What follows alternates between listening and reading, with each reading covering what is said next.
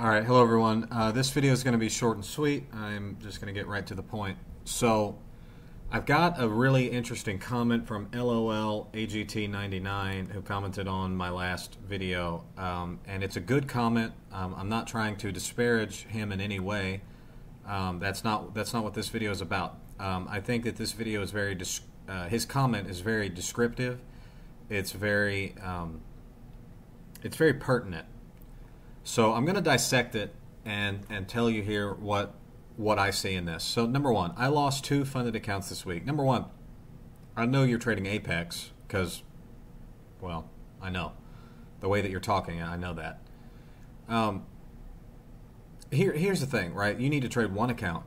No, I do not agree with trading multiple accounts. I've tried it myself. The reason is because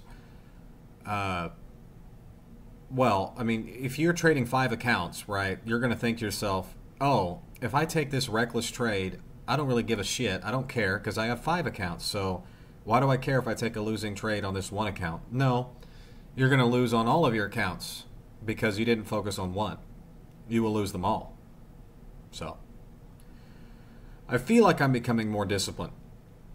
So discipline is not a subjective thing. It's an objective thing. You need to measure the objective things that you are doing, such as, for example, I walked today. I did not walk yesterday, but I went walking. I did exercise today. That's objective. Yesterday, I tried to trade an economic release. Today, I did not. I avoided an economic release. I tried gambling on the New York Stock Exchange Open yesterday, but today I avoided the New York Stock Exchange Open. I mean, these are the things, like, guys, you got to measure discipline objectively. It's not a feeling. I don't feel like my diet has improved. I have curated the foods that I eat to improve my diet. It's not subjective. So again, I feel like I'm becoming more disciplined. No, I mean, you either it's objective, right? I walked a mile yesterday, and today I walked a mile and a half. Yesterday I ate a bunch of junk food. Today I did not eat a bunch of junk food. Last week I ate a bunch of bad food. This week I only ate healthy food. Last week I was on narcotics, vaping, smoking, doing a bunch of drinking. This week I cleaned up my act. I mean, these are all objective things, guys. This is not subjective. Whenever I lose money on a trade, I lose control of myself and I fuck it up. That's gambling. That's a gambling addiction. I know it because I have it myself. What that is right there, guys, is that's gambling addictive behavior, which is natural, by the way. These companies know that. Top Step knows it. Apex knows it. They all know it. TradeStation, all your brokerages, Thinkorswim, they all know it, guys. They know the kind of clientele that are attracted to trying to trade stocks. This is not a joke. I mean, what I'm saying is, like, they know, guys. So if you don't recognize this as gambling addiction, then you're never going to be able to overcome it. It's kind of like you can never stop becoming an alcoholic if you never first recognize that you're an alcoholic. I myself have a problem with gambling. I'm a gambling addict, 100%. But I had to recognize that if I'm ever going to become a successful day trader and really treat it like a career and like a job and stop gambling. You can't live in this limbo where you're denying what you are. I'm afraid of taking a loss because I'll know to try to win it back instantly. Again, guys, that's gambling addiction. Sabotage all the progress I've been making. Gambling addiction. However, I passed another eval this week. You're like rolling through accounts like they're freaking confetti. I don't care how much they cost, guy. I mean, yeah, I know Apex accounts are cheap. It encourages gambling. You need to focus on one account because it needs to mean something to you. You're never going to get there if your accounts don't mean anything to you. They have to mean something to you. It has to, like, you're only ever going to exercise risk management if you build up your one account to a point where it means something to you, and like you would be really upset if you mess that up. If you're trading 20 different Apex accounts, who cares if you lose one? Ergo, you're going to gamble. But I passed another eval with a chance to get it right. We'll focus on that account. If I lose it again, I'll just keep trying. This is kind of redemption.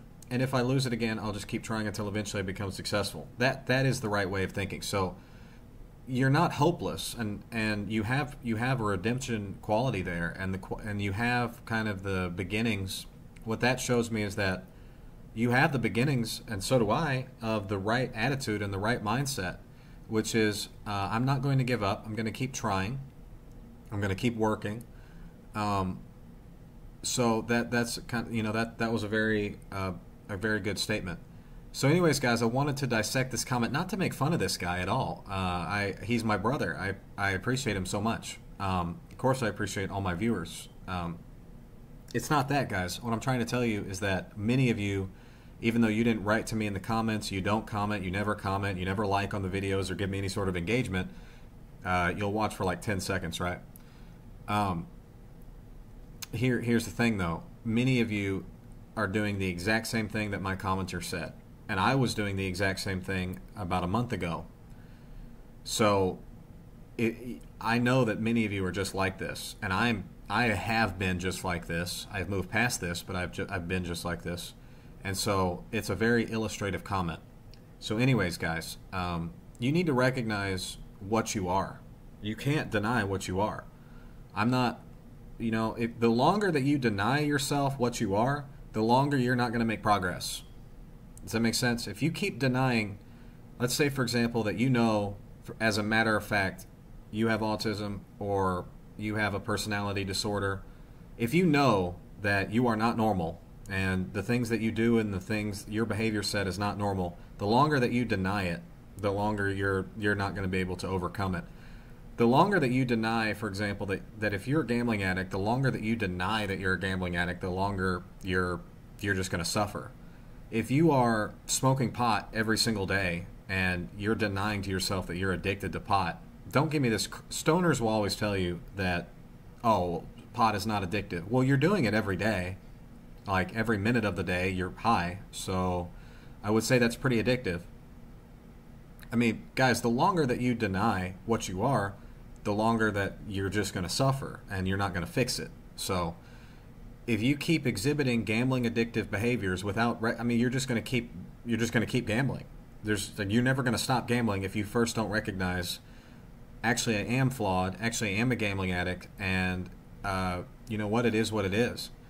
Guys, there is strength in recognizing what you are. If you smoke cigarettes every single day and then still deny yourself that you are addicted to nicotine and cigarettes, then you're never going to quit smoking. If you drink every single day, and you don't just drink socially, like you drink all the time by yourself when you're trading. Well, if you're never going to stop drinking if you don't recognize that you're an alcoholic. Okay. So I feel good about. So it's just how these things work.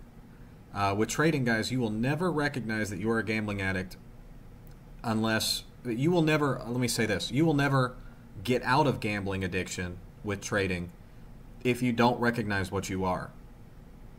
So, all right, guys. Bye-bye.